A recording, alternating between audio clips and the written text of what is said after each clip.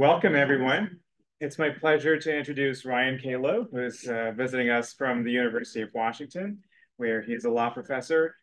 He's not just any law professor, he is one of those fancy endowed professors who has someone else's name in front of his title. He is the founder of not one, but two centers at UW. One is the Tech Policy Lab, which is an interdisciplinary center which has a lot of similarities with CITP, and the other one is the Center for an Informed Public, which leads the charge in the fight against misinformation. And he's a co-founder of both of those centers with many other prominent scholars at UW.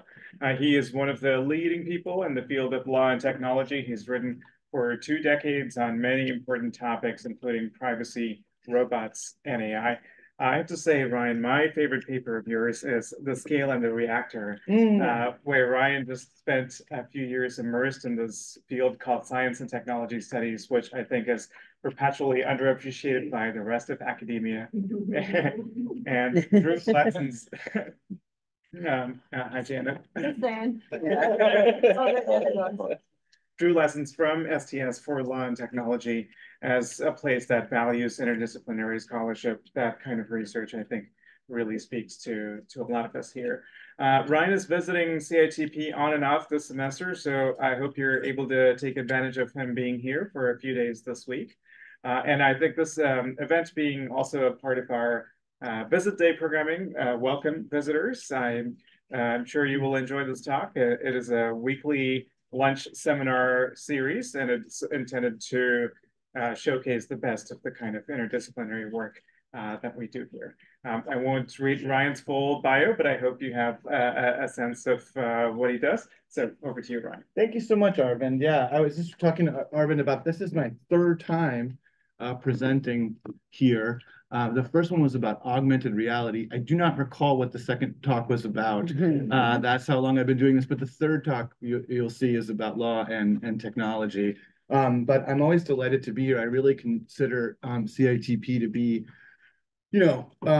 just absolutely one of the most thoughtful, deeply interdisciplinary, impactful shops around. And so we think of your organization as being very much a sister organization, the Tech Policy Lab, and a common mission. So really happy to be here. I don't know if you noticed, I was supposed to give this talk last month, and I got snowed out. Okay, like literally was here, and then they were like, nope, we're going to close down Princeton, can't give your talk. Last week, I was supposed to give a keynote at HRI, which is Human Robot Interaction in Colorado. I show up, I'm in my hotel, freak snowstorm.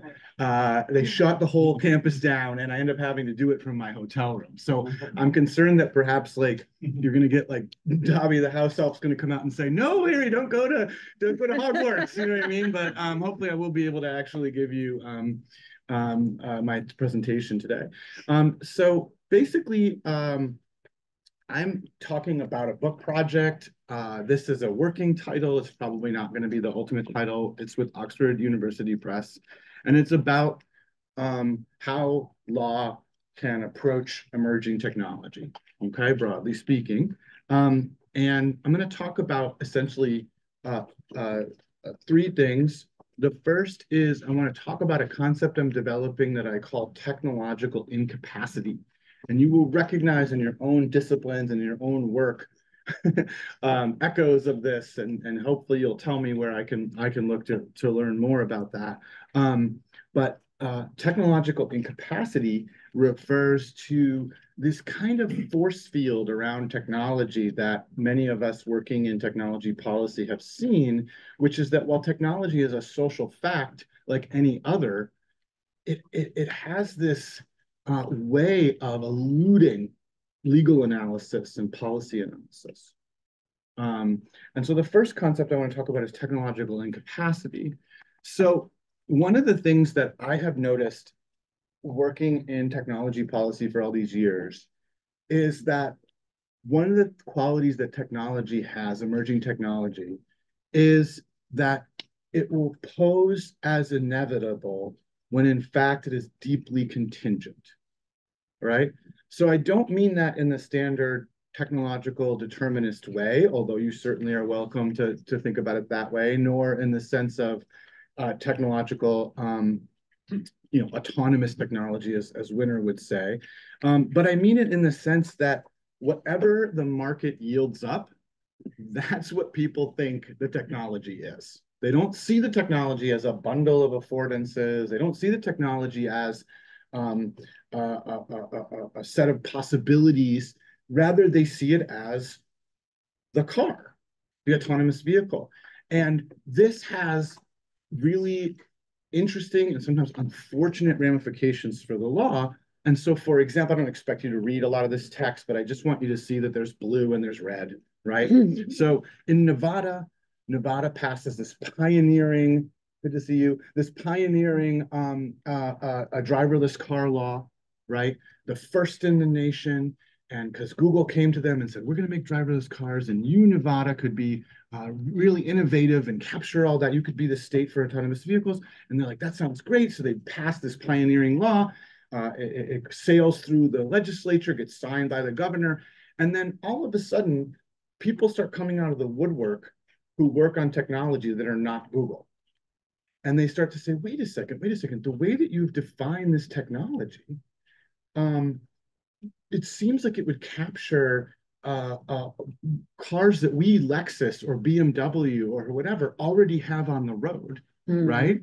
And so because of the fact that we have adaptive cruise control or self-parking, do we have to put up $1 million bond for each vehicle and have a special license plate with a thing on it and do all this kind of testing? And the legislature's like, well, no, that's not what we meant. And they're like, well, that's literally what the law says, right? So within a year of Nevada passing this pioneering artificial intelligence driverless car law, they end up having to repeal it and then write a new version of it. Why? Because they only listened to Google and they only thought that this technology Google was showing them was what driverless cars was, when in fact there was a different range. If that doesn't convince you, I'll give you another example from robotics. Maybe people have seen these little Starship delivery things. Do you guys have them here at Princeton?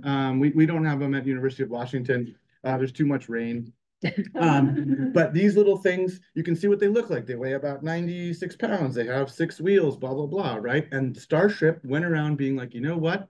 City, campus, whatever of the future, you could have this technology. You could have these really cool, imagine that someone's doing a tour of your campus and they're thinking about whether to go to Princeton instead of some other nameless school that I won't mention. And they see this robot delivery thing going around. Isn't that so cool? Or they go to the city or they go to the state, right? What happens? Well, the states write laws saying, okay, autonomous delivery, I guess, is like when you take a robot that has 6 wheels and these kinds of sensors and weighs this much, right? And then all of a sudden people are like, well, wait a second, what about drone delivery? What about biped delivery? What about this? What about that, right? But at this point, they have already used this political capital and they've enshrined the instance of technology that the market yielded to them, right? And this is a major issue. Okay. A second aspect of technological incapacity, and I'm sorry, this is a bit of a severe set of slides you're about to see, but is the idea that technology makes a shell game of human responsibility. And this is also something that people in STS know very, very, very well. The idea that technology will embed choices and visions and channel your behavior, but not in a way that's readily perceptible necessarily to the consumer or the citizen. If you want to think about the power of design, my favorite way to imagine it is to look at January 6th, where folks were literally scaling walls, all right, breaking windows. But then when they got into the Capitol, they followed those velvet ropes and they didn't stray. Right? That's how powerful design is. And so we know this in law. We have all read that code is law, Code and Other Laws of Cyberspace, or Code 2.0 by Lawrence Lessig. But if you read anything in law and technology, maybe this is what you read. And so we know that. We know that you can do that. And nevertheless, we are having such a difficult time. And when I say we, I mean the tech policy community broadly, but Not to suggest it's homogeneous. Some folks are on this, other people are not. But like say a state legislature or a federal lawmaker are still making the mistake of misattributing where the liability is supposed to go. So while you do have situations like recently where Air Canada's chatbot told people that the bereavement fare was retroactive after having a lengthy chat with a consumer, and a court said, I'm sorry, Air Canada, that's your policy now because your apparent agent told somebody that the bereavement leave was in it. There's a screenshots of it, so you're going to pay.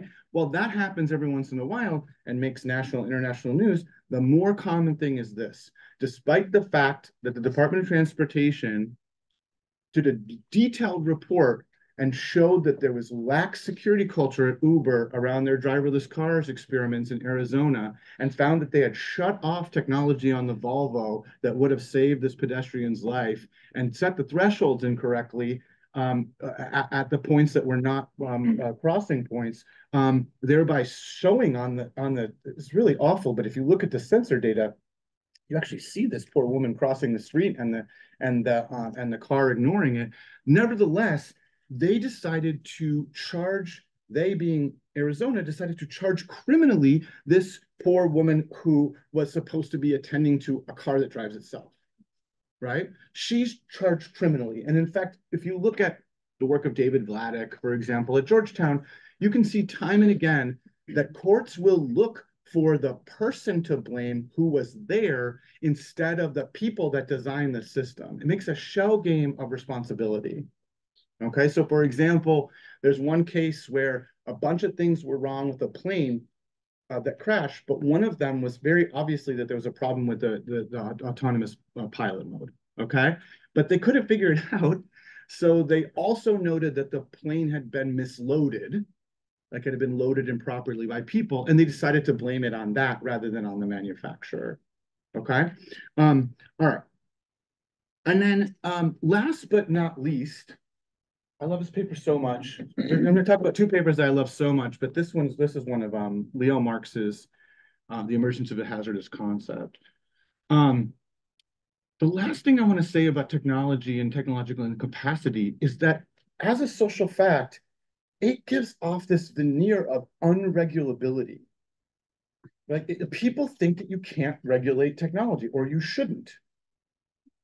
And when Marx talks about technology being a hazardous concept, he doesn't mean like literally like asbestos.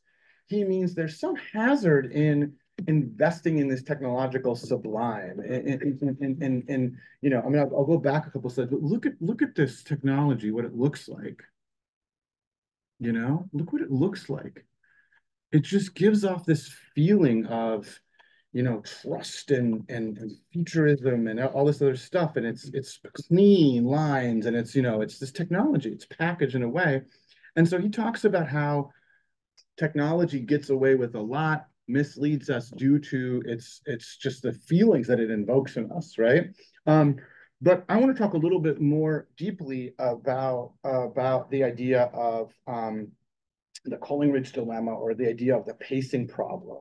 So one of the chief ways that law ends up not fatalistically not addressing technology when it should, right, has to do with this widespread belief that David Coleridge all those years ago was right, and that the regulator is in a double bind, an information bind and a power bind.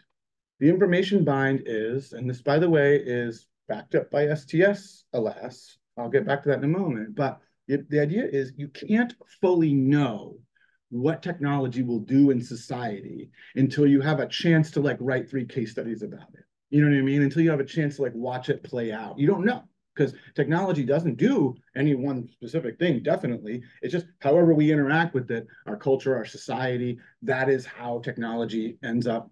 You know, so we don't know what the benefits will be fully. We don't know what the harms will be fully. And so anytime we went to intervene at the outset, invoke the precautionary principle, we're gonna mess it up. We're gonna mess it up. But then Coleridge says, unfortunately, when we let technology play out long enough, all of a sudden people get invested in it. There's money at stake. There's lobbyists, right? You know, I don't know how Uber is going to affect this city. I shouldn't do anything. oh my God, now Uber has a lot of lobbyists and a lot of people like using Uber and they want to pay less for, you know what I mean? And the convenience of the app. All of a sudden it becomes very different. That's the power bind. So you have an information bind and a power bind. And using sort of magic of libertarian calculus, this becomes the pacing problem. The idea that inevitably technology is always going to outpace the law. And it creates this perception that we're impotent as against channeling technology, right? And it's part of the reason that we abandoned the paradigm of technology assessment in the 1990s, which was operating within the United States until that time with the OTA. And so okay. So this is my other favorite paper. Morgan's paper is brilliant. She's just brilliant. So this paper is about, do you guys know? Yeah. I do. Yeah. Okay, of course you do. Of course you do. Of course you do. It's a terrific paper. So the flip side of the idea that you can't, there's a lot of other stuff going on here too. So if you look at the AI debates, the reason we shouldn't regulate AI too heavily is because, we can't catch up to it. It's moving too fast by the time we intervene, whatever. But also there's the geopolitics of it. We can't kill the goose that lays the golden egg. We can't we can't let our rivals in other nations be at the forefront of this technology. So there's a lot going on, right? But one of the flip sides of this, or one of the aspects of this that I find so remarkable, is that when technology doesn't do what it's supposed to, it gets a total pass. Like nobody ever really goes back and rolls up their sleeves and said, did that work?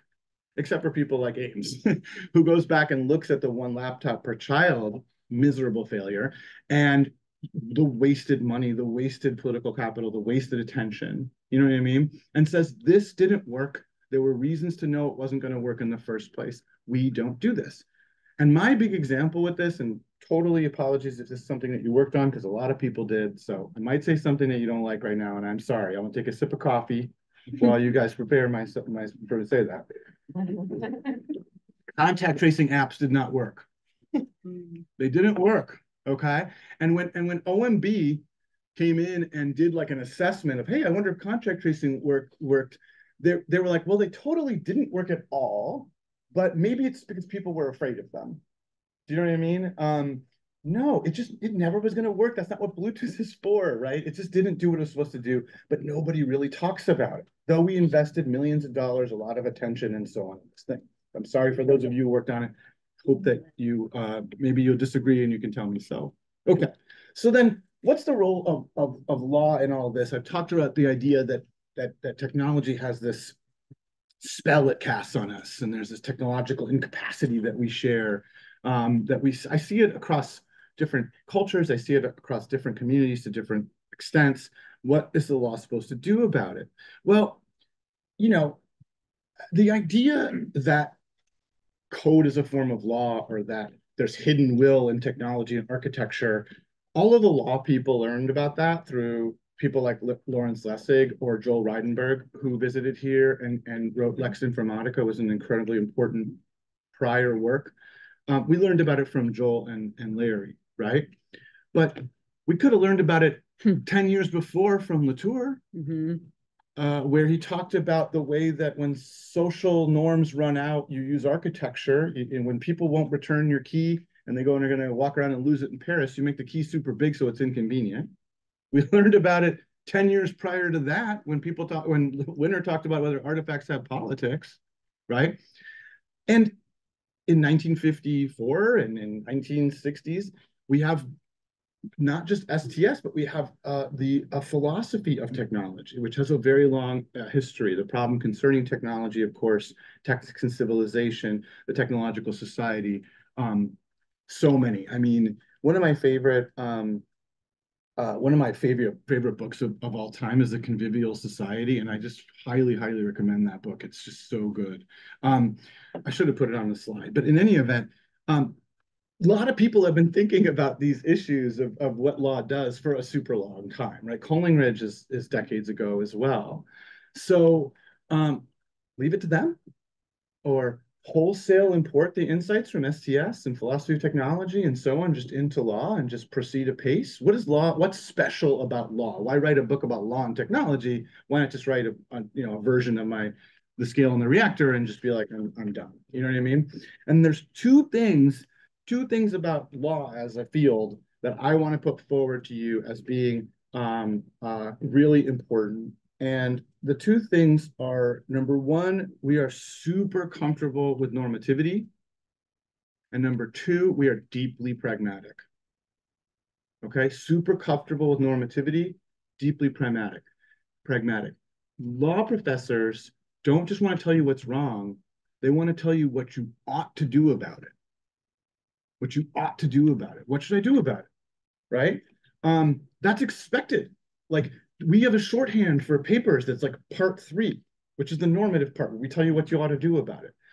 This comes from custom, community, habit, whatever, but it also comes from a sense in the law that, like, you know, to paraphrase Max Weber, like, law has this monopoly on the legitimate use of force, of coercion. You have people like Dworkin, are one of our sort of famous jurisprudential giants, Ronald Dworkin, talking about how to interpret the law, you need to understand what the best political moral theory is, because if you're going to justify coercion, you should have a normative argument about it. You can't justify coercion, he argues, with pure positive law. How does that give you an authority and a justification to, like, take stuff away from people and imprison them and even kill them, right? So another great quote that I love from Robert Cover's Violence in the Word, he starts off that article and he says, legal interpretation takes place on the field of pain and death, which is very dramatic. But you see where he's going, right? The idea is you take stuff away from people, you hurt them, you bind them. So if you're going to be telling folks what you ought to do in an environment like that, maybe you need to truck in normativity. And so outside of political moral philosophy, we are deeply comfortable with should in a way that I think a lot of other disciplines just are not. They're like, I'm not trying to tell you like anything moral about these sea scallops or whatever. You know what I mean? Like these bicycles. I'm just telling you what happened. I studied it really closely. So, you know, STS, I love it because it's such beautiful music, but can you dance to it? Right? And so the second thing is the fact that we are deeply as Julie Cohen, who's definitely spoken here like 30 times, has said, we're relentlessly pragmatic, meaning at the end of the day, we want to solve problems. We want to architect, you know, society. I was once on a panel with some engineers, and this guy turned to me and he said, you know, you lawyers, like, you know, what do you know about this? Like, you don't build anything, you know, like, you don't, how do you know about this? You don't build anything. And I'm like, I'm sorry, we built a rule of law. You're welcome to that. Anyway, so the point of the matter is that, you know, we're really pragmatic. And this comes out of American pragmatism as a tradition. I mean, literally, Pierce and Dewey and all those folks were, at the turn of the century, were hanging out with Oliver Wendell Holmes. You know what I mean? I mean, the American lawyer and the American law professor are deeply, deeply pragmatic. And so we want to not only tell you what you ought to do, we want to tell you how to do it. Okay, so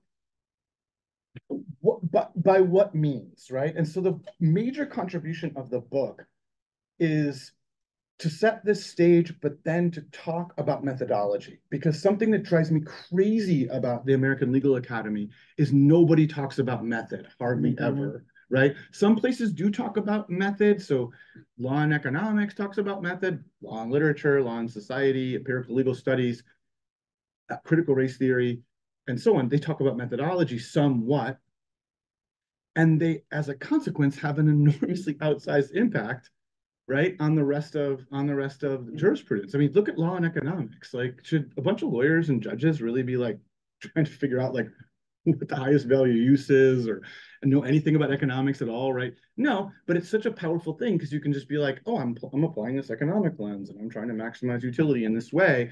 And so, you know, by virtue of having a method, they have an outsized impact. That's what I want for law and technology, because I think we do have a method. And even though the work seems to be all over the place, we tend to do the same thing over and over again. And I want to share what I think that is, but I also want to structure it and add some analytic rigor to it and make it look more like other disciplines will feel comfortable with it, right? Because a lot of other disciplines, first what happens is you're like, yeah, like, oh, I published this article with my PhD candidate in Columbia Law Review, and they're like, oh, that's really good. Columbia Law Review is so great. And they were just like, yeah, so like, do you know who your reviewers were? And I was like, oh no, it's not peer reviewed, it's like students. And they're like, I'm sorry, I thought you just said that it wasn't peer reviewed and that students make the decisions about the journal. And I'm like, no, literally that is what happens. Yeah. You know what I mean? And so it's second year law students who are making these decisions, okay?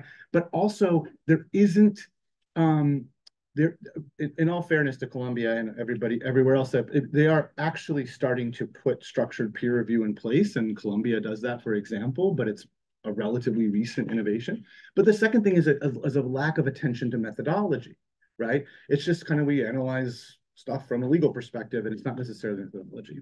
So I tried to get, I like to use Dolly for my slides because I think it's fun. And so but I think it's hilarious what it's bad at. And so I was just sort of like, all right, what I want, Dolly, is a chalkboard with the following written on it. Definition, oh, I misspelled that. Maybe that's why it was bad. Definition, envisioning, analysis, and action. And it's like, okay, I got you. I got you.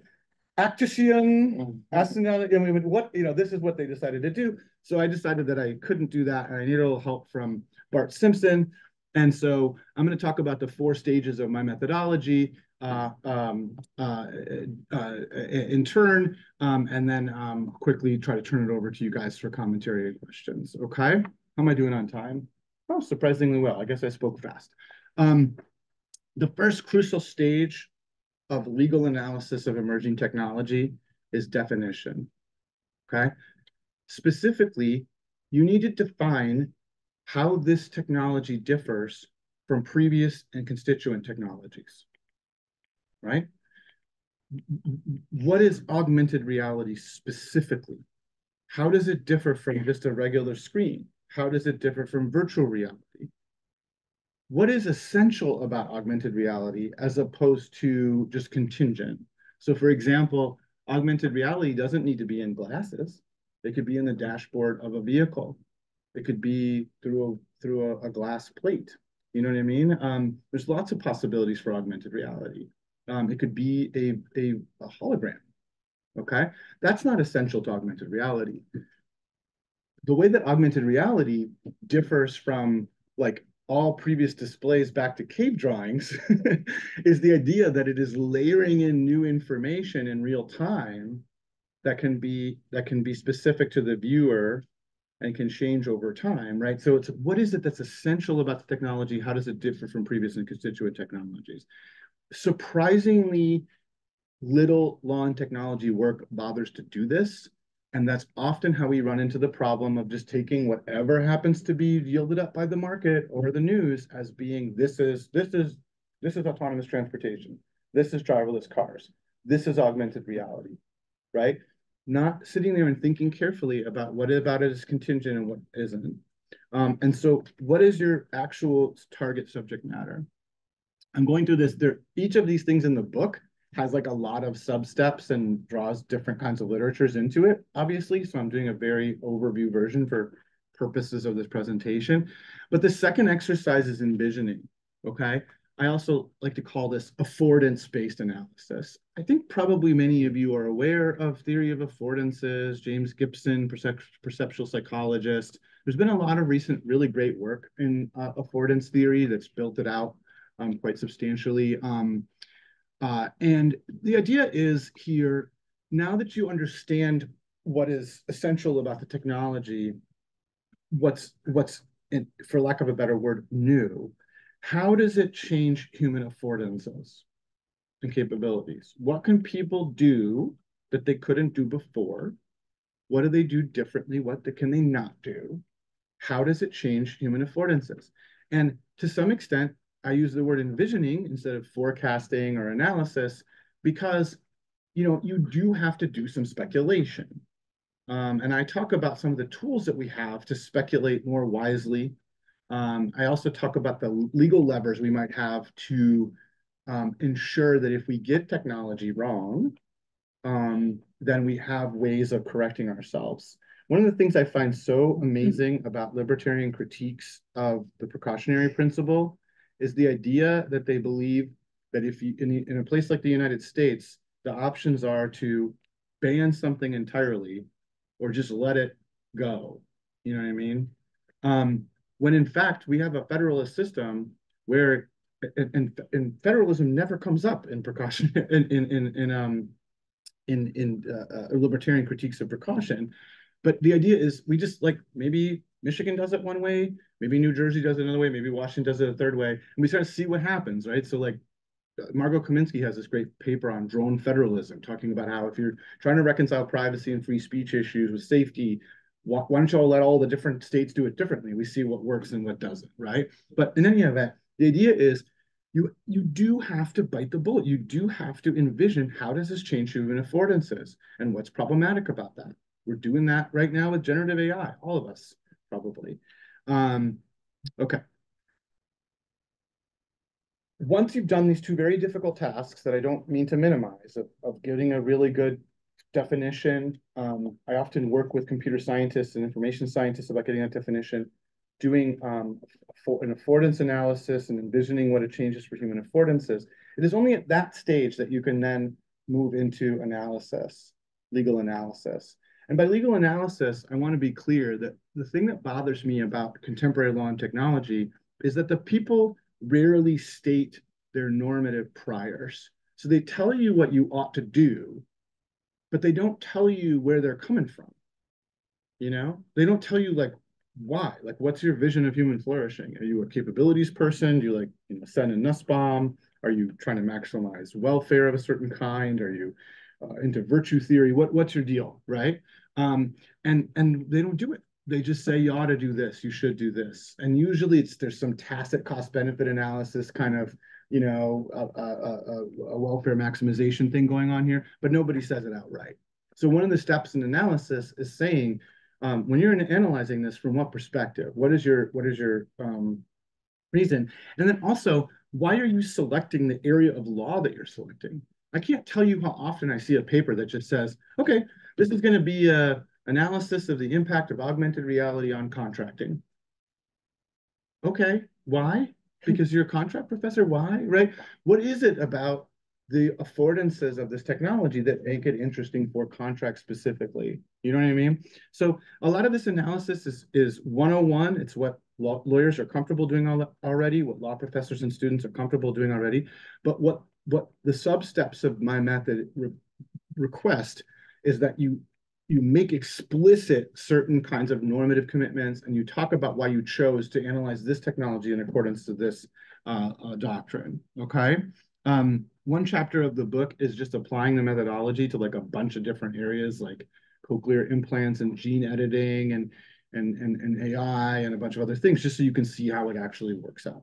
And that chapter is amazing, and I haven't even written it yet, but it's going to be so good. I didn't believe how good it is. It's going to be so convincing. And then finally, remember that pragmatism, action, right? So why are you selecting a lever of power that you're selecting? At what scope do you want to do this? Do you want to do this internationally? Do you want to do it federally? You want to do it locally? Why are we using the particular levers that we're using? Is civil, criminal? You're going to use rules, you're going to use standards, or you're going to have a sunset clause. Do you know what I mean? And so the idea is, like, let's talk about it. This is what we're supposed to do as law professors, right? We're supposed to like understand like how to get stuff done and the levers of power. So let's talk about that expressly. Because what happens instead is a person writes a whole long thing about how contracting, how augmented reality affects contracting. And then they tell you, and we should change this one rule about unconscionability at the end. You know what I mean? With no analysis of like, and saying that would improve things marginally, like no analysis of why are we using this particular bless you tool, right? Okay, so again, for the sake of time, because I do want to have a discussion here, I will move on. I just want to say in the end, so like, I am not anti-technology. And I think that it's tempting in this sort of techlash for people to come in and say, you know, look, technology has these qualities and they're so messed up and they're causing us to move astray and everything else. And like, I do think that technology has certain qualities and it is kind of messed up. But at the same time, like, I really believe in it. You know what I mean? Like I wouldn't do what I do, like devote my whole life, like my whole career to like law and technology policy, like if I didn't really fundamentally believe in it. And so, at the end of the book, in addition to talking about how to improve the tech policy ecosystem overall by um, uh, protecting whistleblowers, protecting researchers, adding refunding the Office of Technology Assessment, and all kinds of things that would improve the overall ecosystem in the United States. I talk about what's magical and wonderful. Like I love Spotify. You know what I mean? I think it's an amazing thing. I know it has its problems, believe me. I don't think people are necessarily always paid fairly, and there are some shenanigans on that platform. Nothing's perfect, but it dramatically improves my life, and there are many other examples of that, right? But I just think that we've given up as a society and a set of policymakers and lawyers and so on. We kind of thrown our hands up in the air when it comes to technology, unlike many other kinds of social facts. We talk about technology moving too fast. Like in a 12-year period in United States history, we banned alcohol by constitutional amendment. And then we unbanned alcohol by constitutional amendment. Do you know how hard that is? We did that in a few years. The technology example is within 7 years of the space satellite going up into orbit, we had the space treaty, And it's just like, when we want, as soon as Reagan and his cabinet watched War Games with Matthew Broderick, we immediately got the Computer Fraud and Abuse Act like that very year, right? So we can move quickly and we can intervene. And so like, yeah, and I don't know. I mean, my view is that we have just given over too much, and that we need to demystify technology and get rigorous and methodical about its analysis, and that will not only help improve law and technology and make it into more of a field of its own, but hopefully also will help our society get a handle and channel this technology towards human flourishing. Okay. So I'm going to stop there because I want to have a robust conversation. I don't know how we do the Q or whatever it is, Arvin, but thank you for listening to my presentation.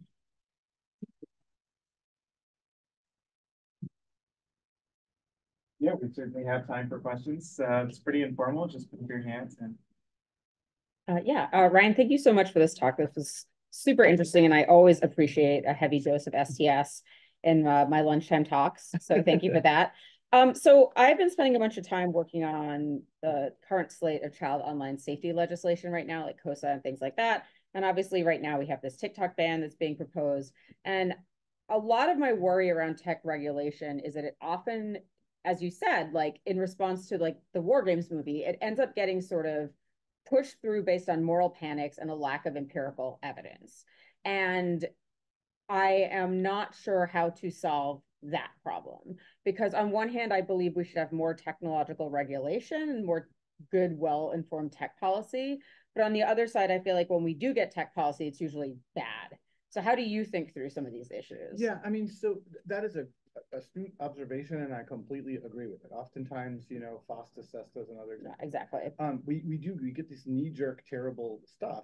But like it's almost by design at this point. My colleague, a lot of you probably know, one of my co-founders for the Tech Policy Lab is Batya Friedman, and she's just the best. She's emeritus. Makes me so sad every day when I think about it, but she's still involved, and she's been a wonderful colleague. Anyway, she talks about how the irony of people saying, hey, we have this climate change problem. You know what we ought to do? We should put like sensors in coral reefs, or we should put cameras in the forest or whatever. And she says, enough already. We don't need to instrument nature anymore. The problem is one of political will. We know that climate change is a problem and what we could do about it. The problem's not we don't have enough information, right? So I do think there's a problem of political will where people are just trying to respond to their constituents, and they're doing so in a knee-jerk way. But I will say that we had at one point a much more thoughtful paradigm, which was that of technology assessment, right? The Office of Technology Assessment was founded in the 1970s at the same time as the Office of Science, Technology Policy in the White House. OTA helped Congress. It had an interdisciplinary crew of people from academia and industry and elsewhere. And it was defunded during the Gingrich Revolution in the 1990s, which is no coincidence.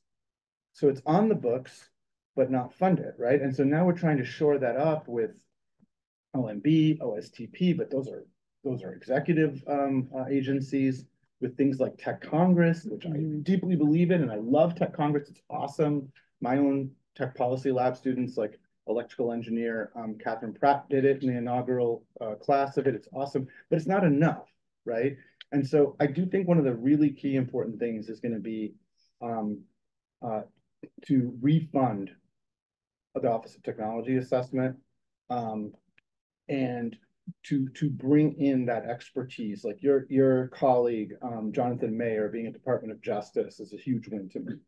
You know what I mean? So I do think it's a situation where if we did have both that expertise distributed in government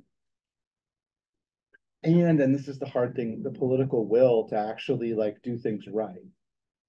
You know, I mean, the TikTok ban, I'm so frustrated with the TikTok ban. I mean, you know, if you're telling me that if you're going to have a huge bipartisan bill that obviously offends the Constitution, let's do gun regulation. Yeah. You know what I mean? Not trying to ban a platform that millions of Americans are using. I mean, it's ridiculous, right? It's like patently unconstitutional, and that's what they get their act together around. It's just disturbing.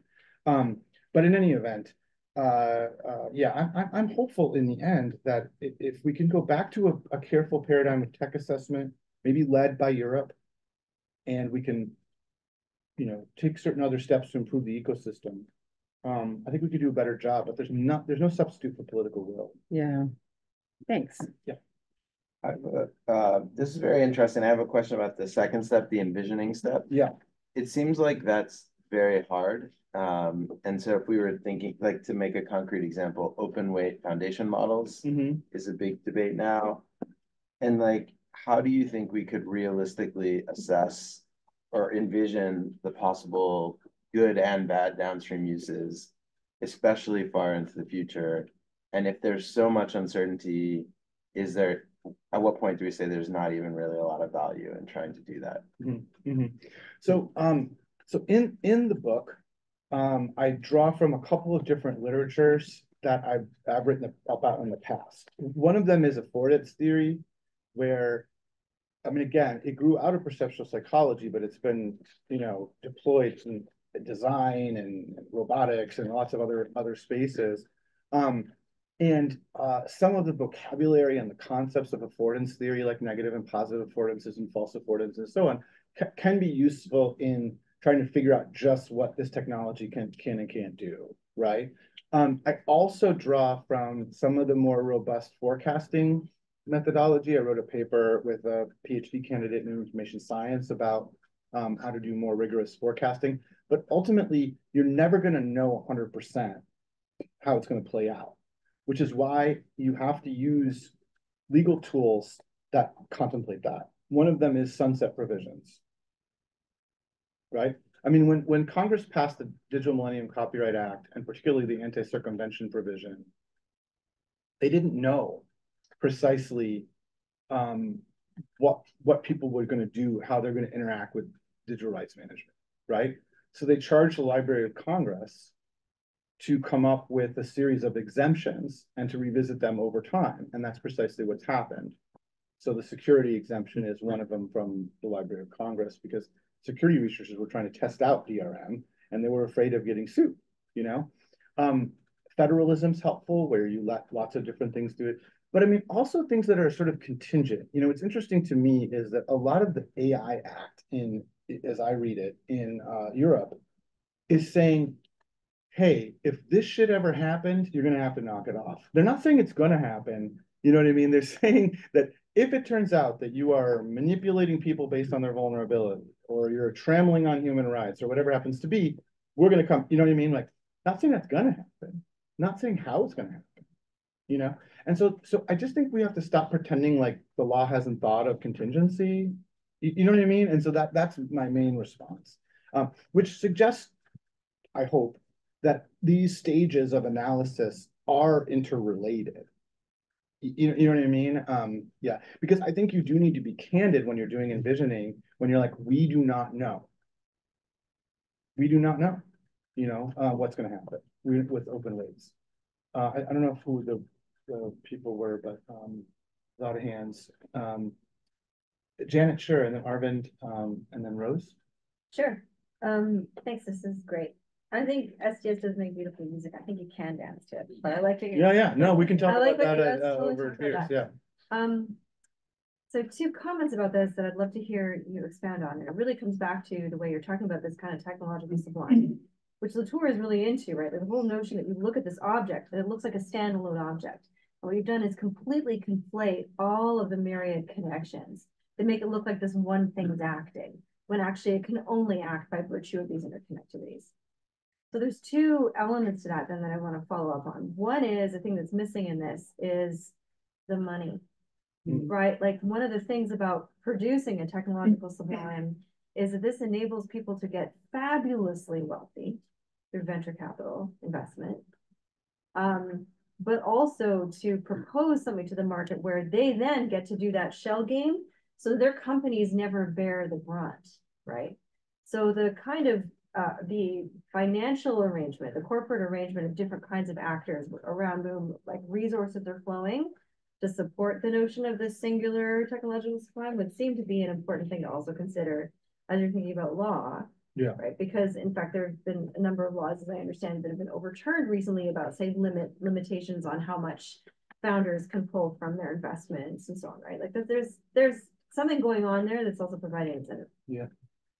The second thing is you should know that I have a vendetta against affordance theory. Oh, interesting. And I've written actively against it and had lots of conversations about this. But I think actually affordance theory does precisely that sublime move of saying that these are properties that can accrue to objects as opposed to opening the black box that STS requires you to do and figure out how it is that such objects accrue the sensibility of the appearance of being able to act. Because one of the things that does make technology appear flexible or, the cat's out of the bag and there's just nothing we can do. We don't know how it's going to happen when it's in context. We don't know what's going to happen when we put it into a context. Is that people take it up in a context that's actually entirely consistent with the local properties of use and can be very flexible about how they then interpret and then use those technologies. They can be the same affordances that end up getting rescripted in different ways. So I'd be interested, that may be a longer conversation we have to have offline, but I did want to like take this notion of you explode the network and go against sublimity. Yeah. And you want to explode the network precisely because that gives you legal traction on how and where to intervene to change the outcomes. Then those would seem to be 2 things that you might want to consider that are components of the network that are really meaningful. Yeah, so I need to think about that more for sure. I mean, the one thing I didn't mention in the talk that is in the book is the idea that technology is constantly putting values in a state of defense. And so and that it becomes a kind of arbitrage where you're doing something with technology, and therefore you have just enough of veneer of plausibility that it's different, that you can persist in doing what hotels do or doing what taxis do, but act like it's a technology, Right. But the main thing is that there's these 2, there's several papers by Monroe Price, some with John Duffy at UVA, that talk about if you actually look about what Congress and the courts do when confronted with a new technology, is they press their old agenda, right? So technology becomes this idea, technology's changed, and then the policymakers are like, ooh, everything's different. Maybe I can, press my old timey agenda here. And so what they show it with, he's a communications scholar, Monroe, so they show it with communications technology, but that's a very interesting thing too, which I think is imbricated in all this. Yeah. On affordance theory, very quickly, because I feel like I need to defend affordance theory. Totally. Like, look, the original idea was in perceptual psychology was like, hey, is the world objective or is it subjective? You know what I mean? Like, is there anything like really out there, really? Because we all perceive it and we don't know, you know what I mean? And the idea was to try to bridge the perspective, the subjective and the objective. The idea being that the material world is what it is, but we interpret it differently. We perceive it differently due to what it affords us, right?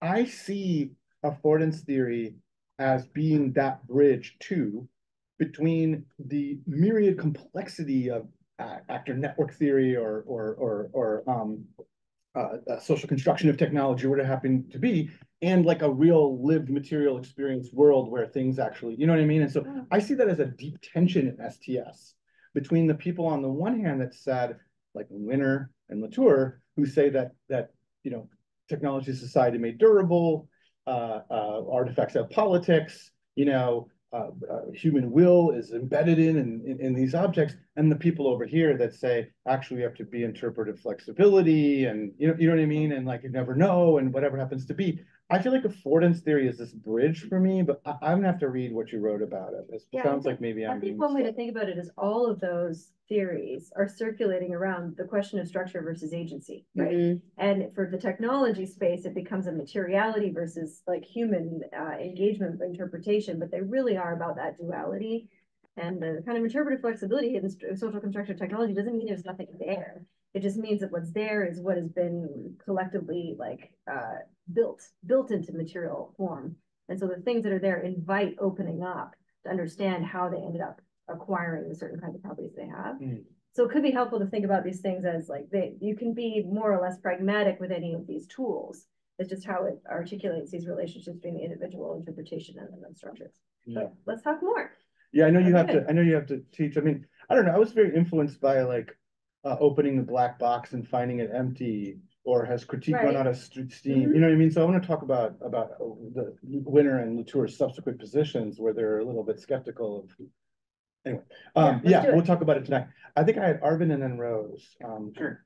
Thank you, Ryan. That was really fascinating. I'm going to take this in a super practical direction. Yeah. So you said there's a method. Here's my 4-step framework. And I was thinking, this is awesome. I want to learn this. I want to apply this framework so that next time I step my toes into policy, I feel less like I'm flailing around in the dark. Like I want to read a book on definition, you know, and I want to learn how to do that. And this comes up all the time. Just last week, I was telling a staffer, similar to the things you were alluding to, no, your definition of Gen AI doesn't work. It includes Photoshop. But I also know that I don't have the competence to write a better definition. So where can I go to get that? Are you saying this already exists, or are you proposing that this be written down? Is your book the source? I was a little unclear on. Yeah.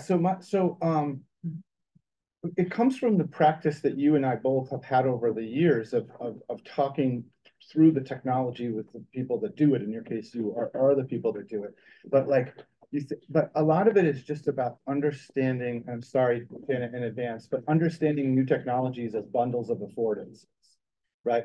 One of the big issues I testified before the U.S. Senate about drones in the early days of drone surveillance, right? And they could not get away from. Good to see you. I'll see you soon. Sorry. No, I know you had to go.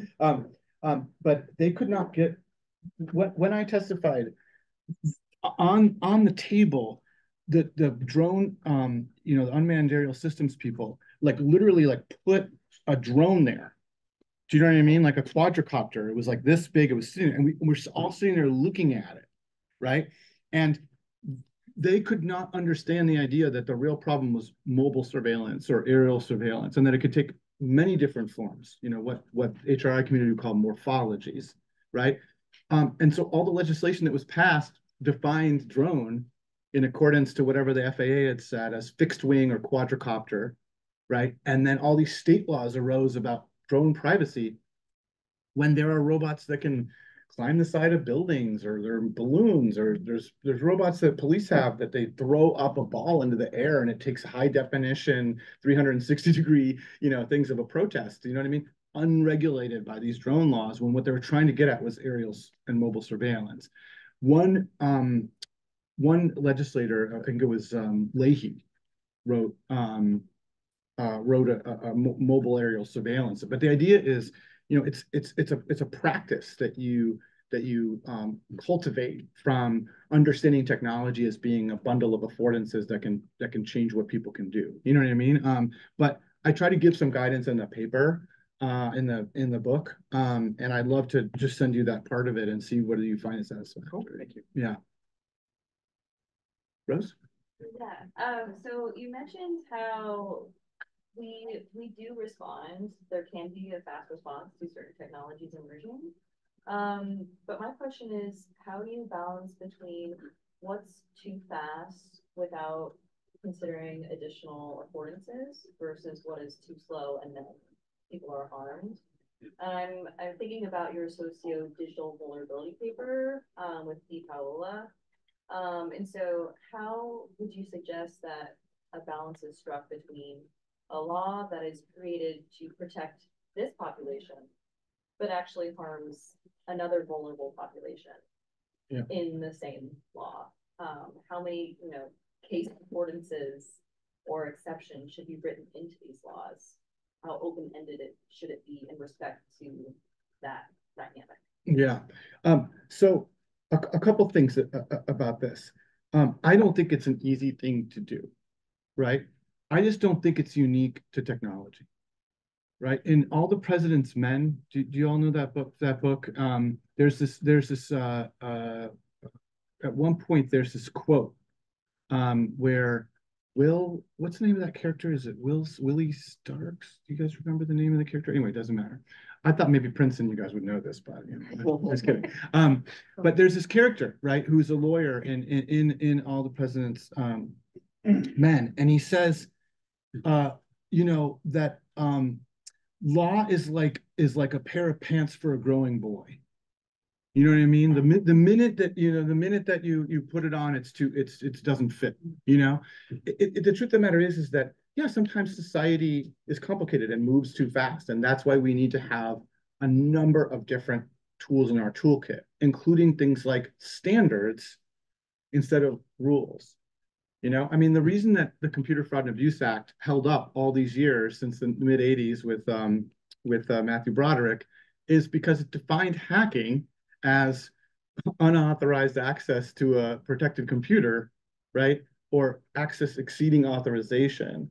And until adversarial machine learning, I would argue that it held up relatively well. Similarly, the Federal Trade Commission has been able to police a lot of different activities under the rubric of unfair and deceptive practice. Similarly, the AI Act is written in a way that is, so I think we may end up, I think there's a really interesting empirical question about whether we wind up more often with standards when regulating technology than rules, which could be, could be. But I don't think that's different. I mean, if you think about some of the dizzying social changes that occurred in our history, remember in World War II, right? All this legislation was passed to empower women to enter the workforce, like desperate legislation, like all this stuff, opening doors, changing standards so that many, many women can enter the labor force. 4 or 5 years later, a bunch of bills were passed to kick them all out and restore those jobs to the returning soldiers, right? We went from progressive to regressive again in a very short period of time. Sometimes social change is dizzying. I'm just trying to push back against the perception that this is somehow unique or uniquely problematic with technology. Great. Do we have time for one more? Let's take one more. Okay. Awesome. Thanks a lot, Ryan, for the great talk. So I wanted to ask about something that you were saying at the start. So I work in robotics, and specifically I work on safety guarantees for robotic systems and autonomous systems that can deploy out in the world and prank people and so on. And in the experiences that I've had, I worked at Waymo for a year before coming to Princeton, and I've interacted with people in the autonomous driving industry, the drone industry, and so on. A sense that I get that makes me very uncomfortable is that there are people in positions of power and visibility that are very actively trying to steer the public conversation towards this idea that I think relates to we can't know how to interact, but this idea that, we cannot give safety assurances for these technologies. It's just not possible. The best we can do is, look at the numbers and say, according to our internal data, which by the way, we may or may not share with you, our technology is safer than what we consider to be an equivalent human driver driving this car. Or it's safer than, I don't know what the baseline they go into series for a drug. And my sense is that to some extent, then the public and also policymakers are sort of defenseless in the sense that these people are sort of rigging the game because they're trying to turn it into a technical problem, into a technological impossibility that I would argue is at the very least questionable. And my sense is that something similar happened, although this is outside of my area of expertise with, Europe's GDPR when it came out, and a lot of people in machine learning were like, oh, we don't know how to do this. This is not technically feasible what you're asking us to do. Mm-hmm. And then it turned out, as far as I can tell, that a lot of the things at least were possible. It's just that once there was a law that forced companies to put these measures into place, and it was possible. So I wonder how you think about the importance of working against this narrative, or what we can do. What can we do, for example, as researchers on the technical side to help fight these narratives, these sort of technical bullying narratives that are, I think, obfuscating the discussion, and people are sort of not able to even have the conversation with the right vocabulary. Yeah. So two things, right? So I think this is an example of that first technological incapacity where things pretend that they're inevitable when in fact they're contingent, right? Yeah. And even in sort of the patent law literature, there is this concept of patenting around. So the idea is that if you patent something, a way to treat emissions from a dry cleaner in order to be safer for the environment or something. You know what I mean? Mm-hmm. You patent that thing and everybody says, oh no, we need to get a license to that. We need to get a license to that thing, because otherwise we're not going to be able to make our own dry cleaners comply with this rule, right? But then the government says, no, find your own way to do it.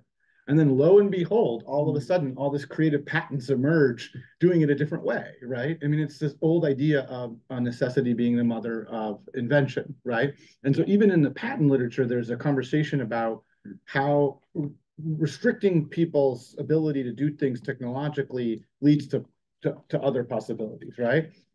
In the early days of the internet, people made these arguments that were so effective. So what would happen would be that you'd have Craigslist or Backpage or MySpace or whatever it was, right? You'd have all these different things, and the police would come and say, hey, there's a bunch of drug dealing on your site and human trafficking, and there's about hate speech and all this different stuff. And they're like, well, there's not really much we can do about that. And they're like, well, wait a second. If this were a hotel and these things were happening in a hotel, well, then if you knew about them, you'd be responsible for them. That's how the law is.